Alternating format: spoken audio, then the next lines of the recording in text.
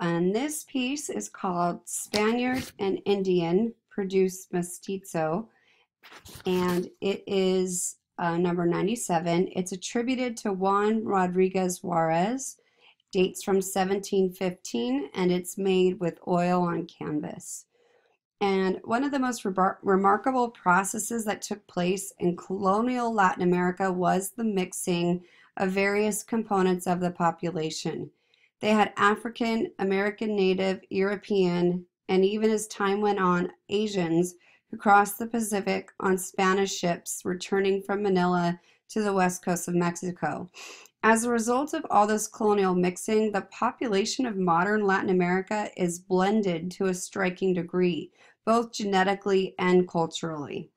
So this art genre is called a casta painting, C-A-S-T-A. It's a series of typically 16 instructional paintings on the social hierarchy within European ethnicity at the top, and then the 16 gradations of the social scale. An 18th century Mexican genre that sought to create order out of an increasingly mixed society by classifying family groups according to race. Although it was used to document interracial mixing that was occurring in the New World, this is definitely more something that was happening in Latin America. So it's definitely used to document the reality that that is largely fiction in how race relations actually existed. Costa paintings usually showed a family that included a mother, father, a child, or children, often reminiscent of a Holy Family. Always has text on it that identifies the mother's race, the father's race, and the child's race. The larger theme of enlightenment that ends up into feeding into categories of ethnicity and appearance are seen within these Costa paintings, and it infers that the more closely you are related to a European, the more quote-unquote civilized a person is. The perception is that one's social status is linked to their ethnic makeup and origin of birth. White is from Europe, and so they're higher than the white from the Americas. So even if you're a European born in the Americas, you're still not considered as high up on the social hierarchy as if you were born in Europe. This piece labels and identifies the different racial groups that exist in the Americas. In it, we see a mother, father, and then a servant carrying their child.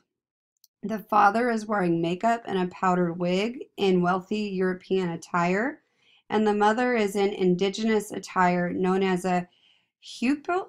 It's spelled Huipil, which shows that she is still wealthy within her own group.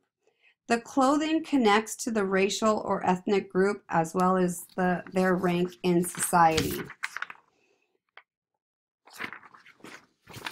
The space, oh, I'm sorry, wrong click. It also shows the interactions between the different groups. It often implies the more mixed race you are, the darker you are. And by that type of logic, they would say the more violent you are. So your moral fiber degrades the more mixed you are in a Costa painting. These works were typically painted for a European market, and it reinforces Spanish America's social hierarchy, which placed Spaniards, like the man in this painting, at the top of that hierarchy.